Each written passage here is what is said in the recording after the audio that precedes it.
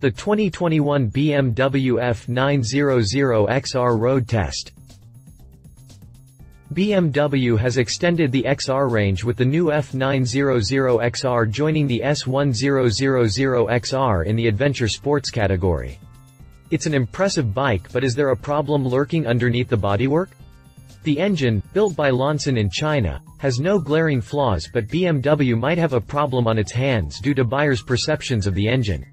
Will it harm sales? Will the engine prove to be as bulletproof as previous BMW engine designs? Only time will tell, and, if sales are harmed, that will be a pity as the F900XR has a lot going for it. No one can accuse BMW of sticking blindly to their engineering guns, even if the Boxer twins' refusal to die might point to that.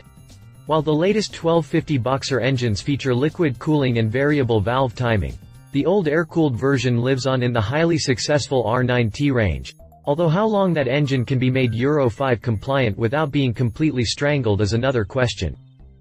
But I digress.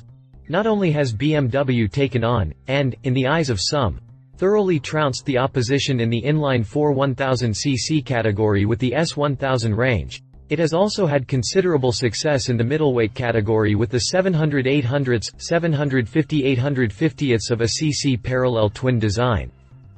There are still those, however, who look down their noses at the BMW parallel twin, claiming fatuously that it is not a real BMW. This is, of course, complete nonsense, but it is a viewpoint that still has its adherents.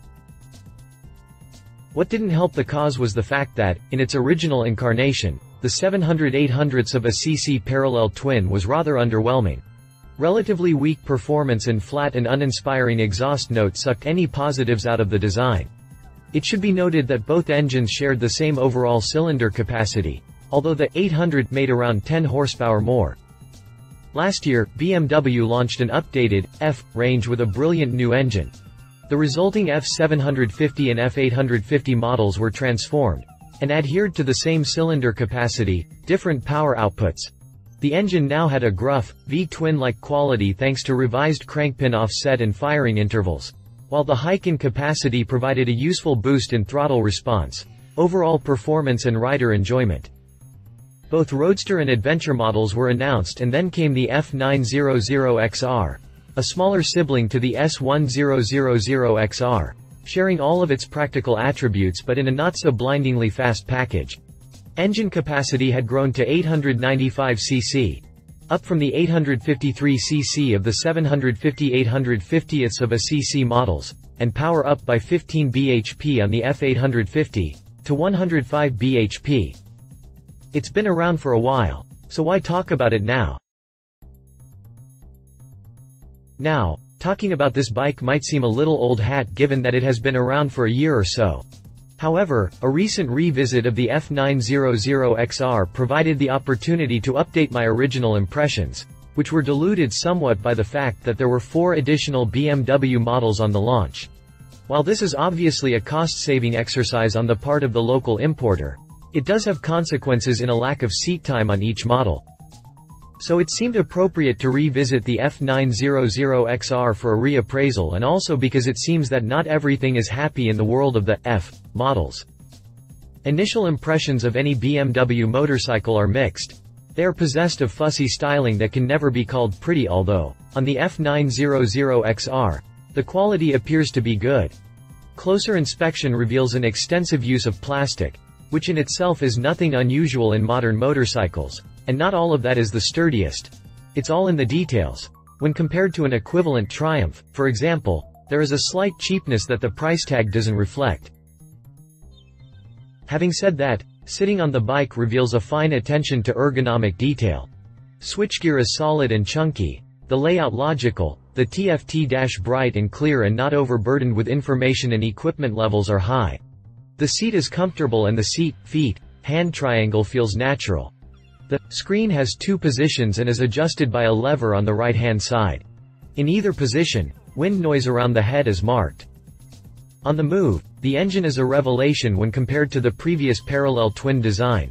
It's not about how much faster it actually is, but how much more powerful it sounds. Even were it to not have more power, it would feel faster simply because of the oral pleasure. It now has that most important attribute: character. Personally, I enjoy an adventure bike stance and riding position combined with a sportier feel. The S900XR is the ultimate statement in that respect, and, let's be honest, any bike next to that one is going to feel inferior, but, taken on its own merits, the F900XR is good without being spectacular.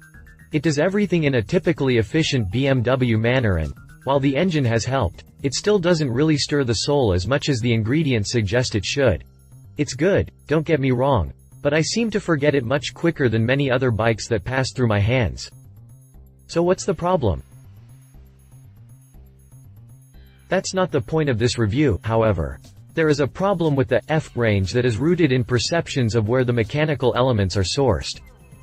There is very little in our world that hasn't been touched by the hand of the Chinese. We have no problem with such products as we hold in our hands to communicate, or those such as the one I am typing this on.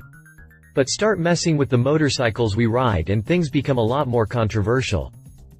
The engine is the heart of any motorcycle, so to play with people's perception of the quality of that major component and you mess with the perception of the motorcycle overall. And this is exactly what is happening with the F range of BMWs.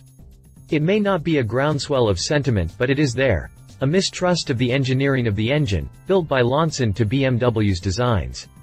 It doesn't help that there have been recalls on the engine already, one for a lubrication issue and one that was conrod related.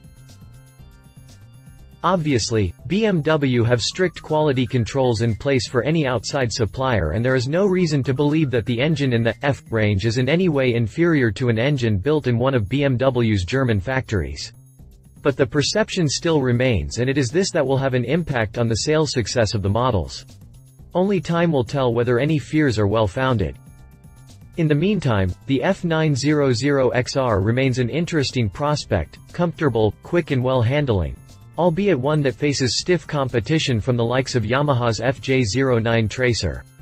With a stunning triple-cylinder engine, impeccable road manners and a distinct lack of "Made in China" stickers, not to mention a lower price, the Yamaha rather knocks the BMW into a cocked hat. Triumph's Tiger Sport 1050 was also a contender in this market segment, but that model has now been discontinued in the face of Euro 5 emission legislation. It might seem unfair to tar the F900XR with what amounts to hearsay and prejudice, although I am merely commenting on what I have heard when talking to people in the know. Whether there is substance to the fears remains to be seen, but BMW has a job on its hands to convince the masses that Chinese-built can be as good as German-built. If you liked this video, please share your thoughts in the comments below and don't forget to hit the subscribe button.